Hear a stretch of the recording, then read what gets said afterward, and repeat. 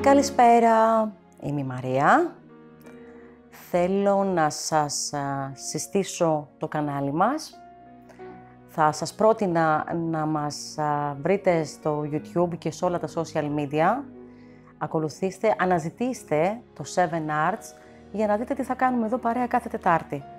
Στην ουσία, όπως έχετε ήδη δει, ελπίζω οι περισσότεροι, θα ασχοληθούμε για όλο το υπόλοιπο, θα βγάλουμε μαζί το χειμώνα, το καλοκαίρι, φαντάζομαι, τις κρύες νύχτες και θα μιλάμε για τον έρωτα μέσα από την τέχνη, μέσα από τις σχέσεις των ανθρώπων. Ο έρωτας είναι τέχνη από μόνος του και εμείς απλά θα τον φέρουμε λίγο πιο στα μέτρα μας, αν αυτό μπορώ να πω, και θα ασχοληθούμε με τον έρωτα σε διάφορες ηλικίες, όπως θα δείτε στην πορεία, με τον έρωτα μεταξύ άντρα και γυναίκας, με τον έρωτα γενικότερα με όποια μορφή και αν έχει και με όλα τα φύλλα, αν μπορώ να το πω και αυτό.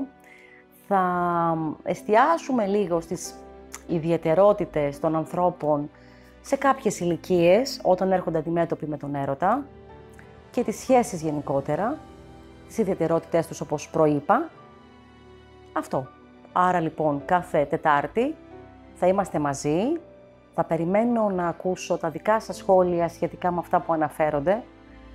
Να είστε σίγουροι ότι θα λάβετε κάποιες απαντήσεις. Μην θεωρήσετε ότι μιλάω σαν ειδικός πάνω σε κάποια θέματα, αλλά τα περισσότερα έχουν καταγραφεί βάσει μελέτης ανθρωπίνων σχέσεων, είτε μέσα από τη δική μου πορεία, είτε μέσα από την οικογένειά μου, τους φίλους μου, τον περίγυρό μου γενικότερα.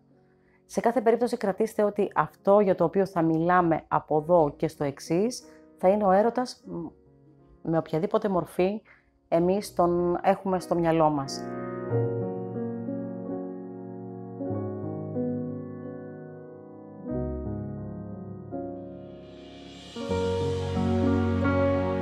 Και σήμερα ειδικότερα θα κάνουμε μία αναφορά στα στάδια που περνάει αυτό το πράγμα που όλοι ονομάζουμε έρωτας, αυτό το συναίσθημα που μας παρασύρει και μας κάνει να ξεχνάμε όλα τα υπόλοιπα. Εγώ πιστεύω ότι από τη στιγμή της γέννησής μας αισθανόμαστε αυτό που ονομάζουμε έρωτα μέσα από το χάδι που μπορεί να μας δίνει η μαμά μας, αλλά εμείς το έχουμε έτσι εκλάβει ως μητρική αγάπη, όπως λέγεται, και στην ουσία δεν μπορούμε να το μεταφράσουμε όπως ακριβώς είναι.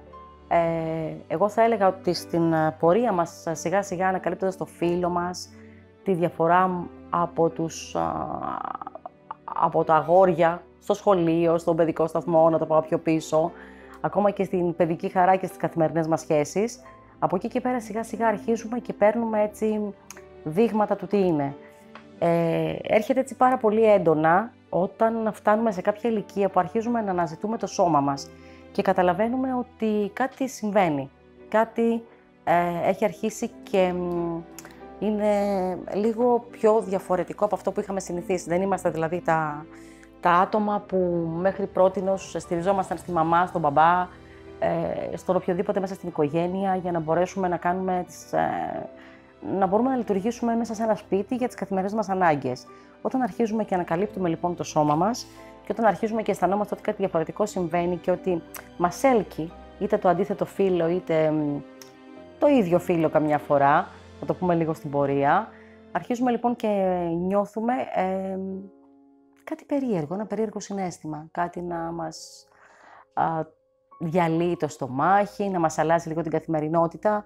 Είναι όταν πλησιάζουμε εκεί κάπου στα 20, εγώ θα το έλεγα, γιατί λίγο πιο πριν στα μαθητικά μας χρόνια είμαστε λίγο πιο μπερδεμένοι, δεν είμαστε ξεκάθαροι σχετικά με το τι θέλουμε. Όχι ότι στα 20 είμαστε, προς Θεού έτσι, απλά γίνεται λίγο πιο έντονο το συναίσθημα του να εδραιωθώ, να ανακαλύψω ποιος είμαι. Ερωτευόμαστε συνήθως άτομα από το περίγυρό μας και αυτό είναι το σχολείο, το φροντιστήριο, οι παρέες μας που σιγά σιγά μεγαλώνουν όσο μεγαλώνει και η ηλικία μας.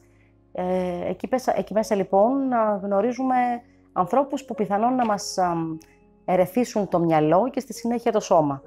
Και μιλάμε για την ηλικία εκεί από τα 20, 25, πριν τα 30, που νομίζουμε ότι όλος ο κόσμος μας ανήκει, ότι δικαιωματικά πρέπει να έχουμε τα πάντα, ότι ζούμε την εποχή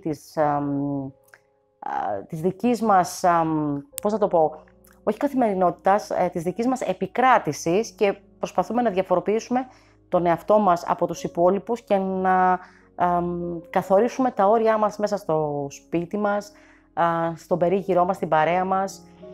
Εκεί λοιπόν αρχίζουμε και ψαχνόμαστε, αν μου επιτρέπετε η έκφραση, λίγο παραπάνω σχετικά με το τι θέλουμε.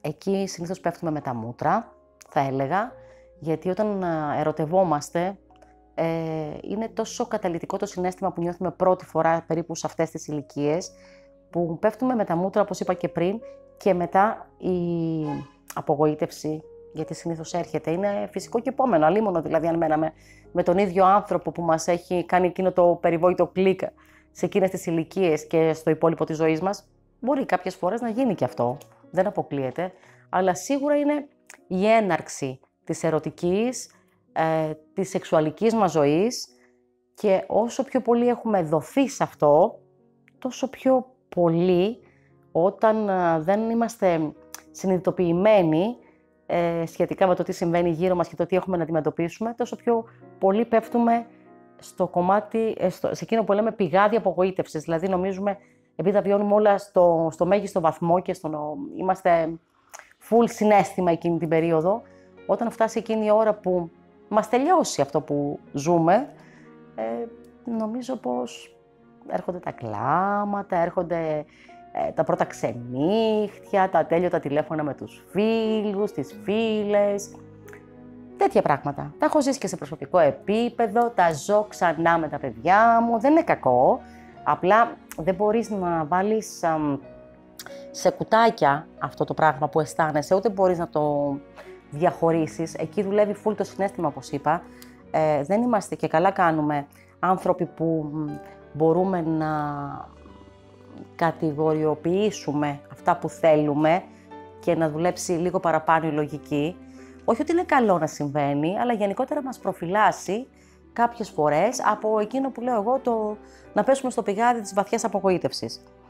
Άρα λοιπόν στην ηλικία αυτή, ό,τι ζούμε είναι πάρα πολύ καλό και γι' αυτό μας μένει και για τα υπόλοιπα χρόνια, γιατί όσο επενδύουμε σε αυτό, τόσο ανακαλύπτουμε τον εαυτό μας και είναι ό,τι πιο όμορφο μπορεί να συμβεί, να ερωτευτείς σε εκείνη την ηλικία, να το νιώσεις αγνά, όπως πρέπει, όπως του πρέπει να γίνει, για να μπορέσεις μετά να γεμίσεις τις αποθήκες σου, τα σακούλια σου που λέω εγώ, και να έχεις εμπειρίες για την μετέπειτα πορεία στη ζωή σου.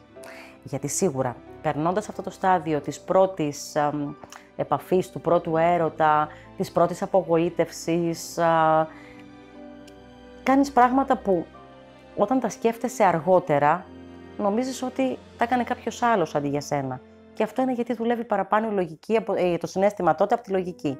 Όταν φτάνεις σε μια ηλικία που περνάς λίγο τα 30 και εκεί αρχίζεις λιγάκι να ψάχνεσαι όχι μόνο σε σχέση με το κομμάτι το ερωτικό, αλλά με το επαγγελματικό, το βιοποριστικό, τι θα κάνεις στη ζωή σου, πώς θα είναι η ζωή σου.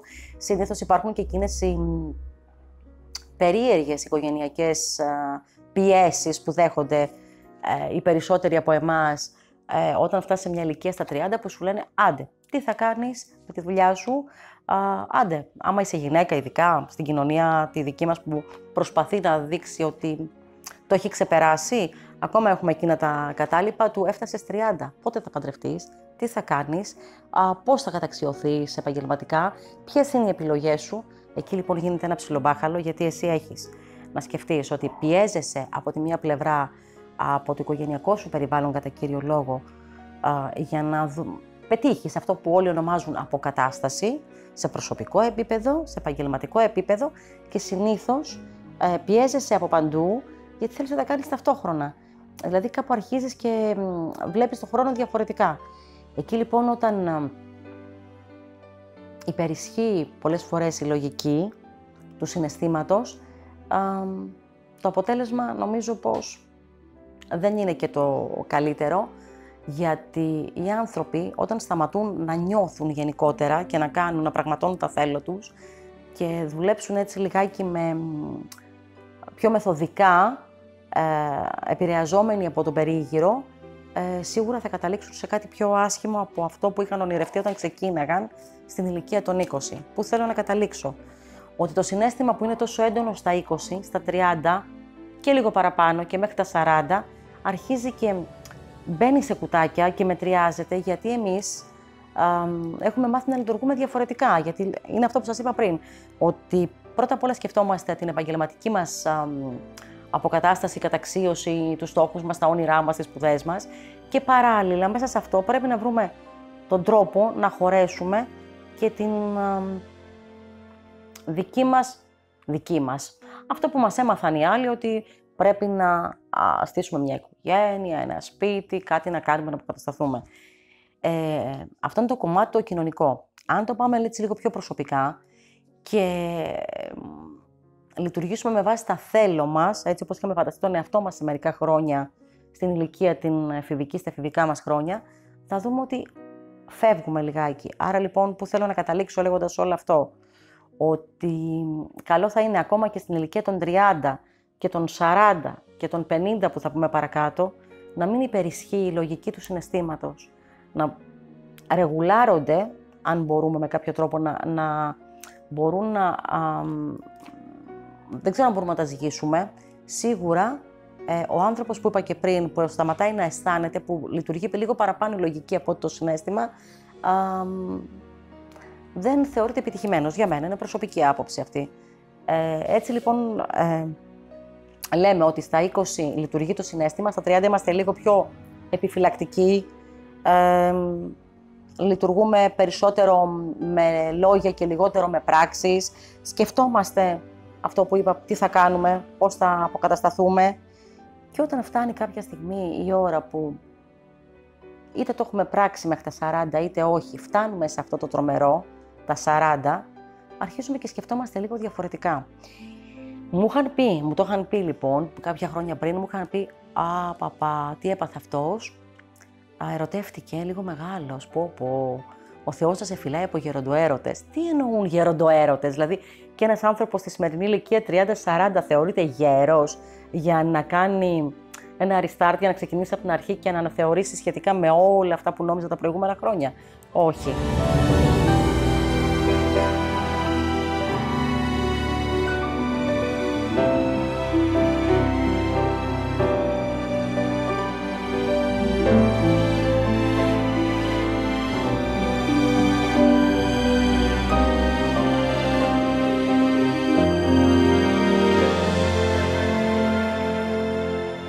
Και ερχόμαστε λοιπόν πάλι σε εκείνη την περιβόητη ηλικία. Θα μου πείτε γιατί έχω σταθεί εκεί, μήπως επειδή προσεγγίζει τη δική μου? Δεν νομίζω. Αλλά εκεί συμβαίνουν όλα τα περίεργα στη ζωή μας και όλα τα όμορφα, στην ηλικία των 40+. Γιατί το λέω αυτό? Γιατί συνήθως έχουμε κατασταλάξει επαγγελματικά, έχουμε κάνει μια οικογένεια, έχουμε κάνει κάποια πραγματάκια στη ζωή μας που θα θέλαμε, ενδεχομένως κάποιοι άλλοι όχι, οι περισσότεροι, μιλάμε συνολικά. Και φτάνουμε λοιπόν στα 40+, πριν φτάσουμε στα πρώτα ίντα, κάπου εκεί, μετά τα 45 θα το τοποθετούσα, που ξαφνικά ανακαλύπτουμε ότι έχουμε ζήσει το μισό μας προσδόκιμο, ζωή να έχουμε, λέμε, με βάση τα στοιχεία, τα στατιστικά, και λέμε, όπα, εδώ είμαστε, τι κάναμε? Έχουμε ζήσει το μισό μας προσδόκιμο, έχουμε κάνει, ξέρω εγώ, 2 κουτσούβελα, έχουμε στήσει ένα σπίτι, καλά τα πάμε και στη δουλειά που λέει ο λόγος, αλλού υπάρχουν και χειρότερα. Και ξαφνικά βλέπουμε το χρόνο να κυλάει και αισθανόμαστε λίγο πιο άδειοι, ότι κάτι δεν έχουμε κάνει, ότι κάτι δεν πάει καλά. Εκεί λοιπόν, αν αυτό που κάναμε έγινε πάνω σε αυτό που είπα πριν, δηλαδή κάτω από την πίεση της οικογένειας, του περίγυρου, στο να αποκατασταθούμε και έχουμε κάνει κάποιες επιλογές με βάση το μυαλό και όχι το συναίσθημα περισσότερο, που φυσιολογικό ακούγεται μεν από μία πλευρά, εκεί λοιπόν ερχόμαστε και λέμε ότι κάπου χάσαμε το δρόμο και εμείς στα 20 θέλαμε να νιώθουμε δυνατοί, ακμαίοι, ότι μπορούμε να καταφέρουμε πράγματα, ότι ο έρωτας πρωτοστατούσε στη ζωή μας. Και πού πήγε τώρα αυτός ο έρωτας? Σπίτι, δουλειά, στην καλύτερη περίπτωση, καμιά έξοδο με φίλους και γυναίκες. Μπα, ειδικά αν βλέπουμε τη γυναίκα μας, γυρνάμε σπίτι και βλέπουμε τη γυναίκα μας ή τον άντρα μας μετά από κάποια χρόνια τελείως διαφορετικούς όπως τους είχαμε γνωρίσει, εκεί λίγο αρχίζουν τα ζόρια, γιατί πάει η επιθυμία, πολύ σημαντικό κομμάτι η επιθυμία, δεν υπάρχει επιθυμία, οι σχέσεις αδελφοποιούνται και εμείς έξω βλέπουμε να κυκλοφορεί φρέσκο πράγμα που σαλεύει. Και όσον αφορά τους άντρες, περισσότερο γιατί εκεί σε εκείνη την ηλικία ψάχνουν την επιβεβαίωση, όχι δεν συμβαίνει με τις γυναίκες. Νομίζω πως με τις γυναίκες όταν γίνεται κιόλας είναι και πιο συνειδητοποιημένο και το κάνουν και λίγο έτσι πιο έντονα. Οι άντρες όμως, οι κακόμοιροι, που το λέω έτσι, πέφτουν με τη μούρη, γιατί προσπαθούν να πάρουν με το κουτάλι ό,τι έχει μείνει στον πάτο της κατσαρόλας. Έτσι λοιπόν, βλέποντας τι κυκλοφορεί έξω και τι σπαρταράει, και επειδή θέλουν να επιβεβαιωθούν και επειδή αναζητούν τη δροσιά από τα νεότερα κορίτσια, να το πούμε έτσι, επιδίδονται σε αυτό. Για να επιβεβαιωθούν, συνάπτουν σχέσεις, κάνουν σχέσεις με νεαρότερης ηλικίας γυναίκες, προσπαθούν να το παίξουν εραστές, επιβίτορες, συνήθως είναι και πιο οικονομικά, είναι οικονομικά καλύτερα σε σχέση με τα κορίτσια που προσεγγίζουν, οπότε έχουν τη δυνατότητα να δώσουν και μία παροχή τύπου δώρο, έξοδο, εκδρομή, δεν ξέρω τι, που οι νεότερες ηλικίες το θεωρούν λουκούμι, και συνδυάζουν την ήρεμη οικογενειακή ζωή με την ήρεμη ζωή ενός εραστή έξω από το σπίτι που προσπαθεί με κάποιο τρόπο να καλύψει, με κάθε τρόπο να καλύψει τα νότα του. Οι γυναίκες πάλι λειτουργούν λίγο διαφορετικά σε αυτή την ηλικία. Τι γίνεται? Γιατί το λέω αυτό? Γιατί ένας άντρας μπορεί να ερωτευτεί, και αν ερωτευτεί θα είναι καθοριστική σημασίας. Αν ένας άντρας σε αυτή την ηλικία ερωτευτεί, είναι σίγουρο πως θα κλωτσίσει την τζανάκα με το γάλα και καλά θα κάνει. Θα δει, θα ζυγίσει τα πράγματα και θα προχωρήσει. Μια γυναίκα σπάνια θα αφήσει το σπίτι της, γιατί υπάρχουν και αυτά τα στερεότυπα με τα οποία έχει μεγαλώσει, αλλά μια γυναίκα για να απατήσει, να το πω έτσι, για να μπορέσει να επιβεβαιωθεί εκτός γάμου, σε αυτή την ηλικία, αν έχει μπει σε αυτόν, συνήθως ερωτεύεται. Και συνήθως εκείνη την περίοδο που θα ερωτευτεί, πέφτει με τη μούρη, ξεχνάει το σπίτι, ξεχνάει τα παιδιά, ξεχνάει γενικότερα, κάνει πράγματα που νόμιζε ότι δεν θα κάνει και της έρχεται η ίδια ακριβώς απογοήτευση και λίγο μεγαλύτερη από αυτόν των 20 χρόνων, αν το έχει βιώσει, από ότι εκείνη την ηλικία. Γιατί πραγματικά, όταν ένας άνθρωπος, είτε είναι άντρας είτε γυναίκα, ανεξάρτητα που εγώ το κάνω έτσι τόσο flat, που το λέω έτσι τόσο απλά, ένας άντρας σε αυτή την ηλικία, μια γυναίκα όταν ερωτευτούν, δυστυχώς ή ευτυχώς, το αποτέλεσμα είναι τελείως διαφορετικό από το αν επιζητούν απλά μια επιβεβαίωση εκτός γάμου ή εκτός σχέσης. Όταν ερωτευτούν, αλλάζει όλο το τοπίο και εκεί συνήθως έρχεται το ξεκαθάρισμα. Αν φτάσουμε εδώ και στην ηλικία των 50 ετών, οι γυναίκες είναι πιο κατασταλαγμένες από τους άντρες, γιατί θεωρούν ότι έχουν κλείσει ένα κύκλο ερωτικό και οι περιπτύξεις εκτός σπιτιού είναι πιο μαζεμένες και λίγο πιο συγκεκριμένες σε σχέση με τους άντρες που τους αρέσει και το διατυμπανίζουν κιόλας. Δηλαδή, αν ένας πενηντάρης βρεθεί στην θέση να συνάψει μια σχέση με νεότερη γυναίκα, κοκορεύεται. Του αρέσει που τον πρόσεξε και θα φροντίσει, αν δεν τον ενδιαφέρει το υπόλοιπο κομμάτι, να το κάνει έτσι και λίγο γνωστό, να το πω, τραβηγμένο, όπου τον παίρνει στους φίλους, στις παρέες, αρκεί να μην το μάθει η οικογένεια αν θέλει να τη διατηρήσει. Αν δεν θέλει να τη διατηρήσει, σας πληροφορώ ότι πραγματικά είναι αυτό που λέμε ο κόσμος το έχει τούμπανο, εκείνος το κάνει τούμπανο περισσότερο. Οι γυναίκες απλά προσπαθούν να διατηρήσουν τον τίτλο της μαμάς, της νοικοκυράς, της συζύγου, μέχρι εκεί. Της ερωμένης όχι μέσα στο σπίτι, εκτός σπιτιού έχουν τον τίτλο της ερωμένης. Αυτά λοιπόν για πρώτη φορά. Στην ουσία δεν θα κάνουμε, μάλλον δεν θα προσπαθήσουμε εμείς από εδώ, από αυτή την εκπομπή, να αναλύσουμε σε βάθος το πώς αισθάνεται ένας άντρας ή μια γυναίκα σε κάθε ηλικία. Σήμερα τα είπαμε λίγο συνοπτικά, για να σας δώσουμε έτσι ένα παράδειγμα του τι πρόκειται να ακολουθήσει.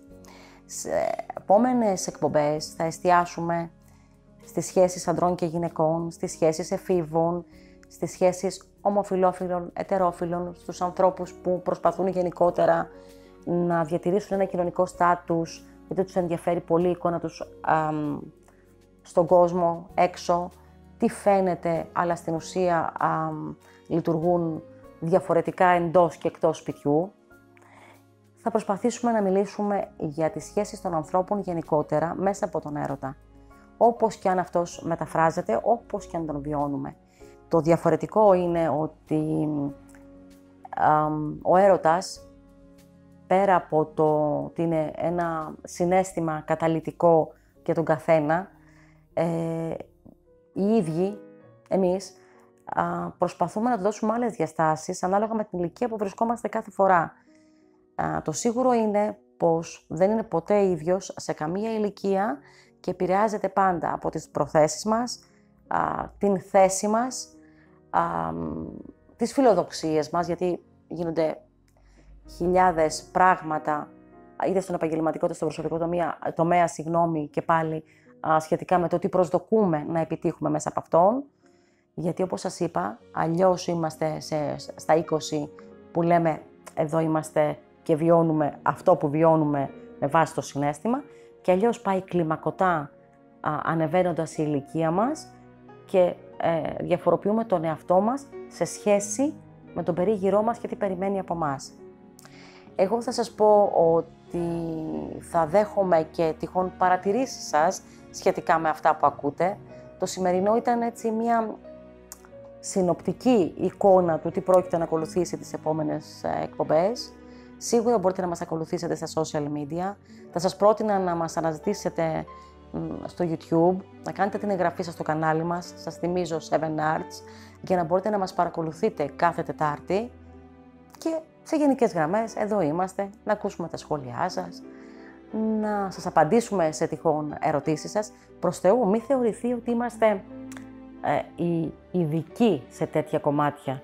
Όπως είπα και στην αρχή, ποτέ δεν μαθαίνεις τον έρωτα, πάντα μαθαίνεις μέσα από αυτόν, μεγαλώνοντας, σε όποια ηλικία κι αν είσαι, και ό,τι θα συζητάμε εδώ κάθε Τετάρτη, θα το έχουμε αντλήσει μέσα από καθημερινά παραδείγματα που όλοι έχουμε βιώσει. Θα μιλάμε απλά, καθημερινά. Φυσικά δεν πρόκειται να θίξουμε ποτέ καταστάσεις συγκεκριμένες, απλά θα μιλάμε πολύ πολύ γενικά και σφαιρικά, προσπαθώντας πάντα να προσεγγίσουμε ένα θέμα όσο πιο ολοκληρωμένα μπορούμε. Πιστεύω πως δεν θα μπορέσουμε ποτέ να πιάσουμε μία ενότητα, να την καλύψουμε εντελώς, γιατί πάντα θα υπάρχουν ερωτήματα. Θα μας βοηθήσουν και τα δικά σας για να στήσουμε ενδεχομένως επόμενες εκπομπές. Σε κάθε περίπτωση, δείτε το πιο πλατιά, δείτε τον έρωτα σαν τέχνη όπως είναι και δείτε την τέχνη σαν έρωτα και προβληματιστείτε, σκεφτείτε σχετικά με αυτά που θα ακούσετε, τι είναι αυτό που θα θέλατε να δείτε από μας. Εμείς θα προσπαθήσουμε να προσεγγίσουμε εσάς μέσα από τη δική μας καθημερινότητα. Αυτά για σήμερα.